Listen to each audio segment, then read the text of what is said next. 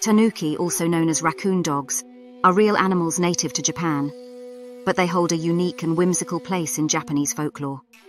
As mythical creatures, they're known to be jolly, mischievous, and masters of shape-shifting.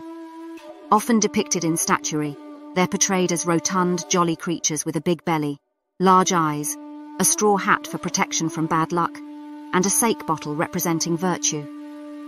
They're also known for their large testicles, which symbolize financial luck in Japanese culture. In many tales, Tanuki use their shape-shifting abilities to play tricks on humans, transform objects, and even mimic human behaviors. Despite their trickster nature, they're usually harmless and are seen as symbols of prosperity and good fortune, bringing a joyful spirit to the rich tapestry of Japanese folklore.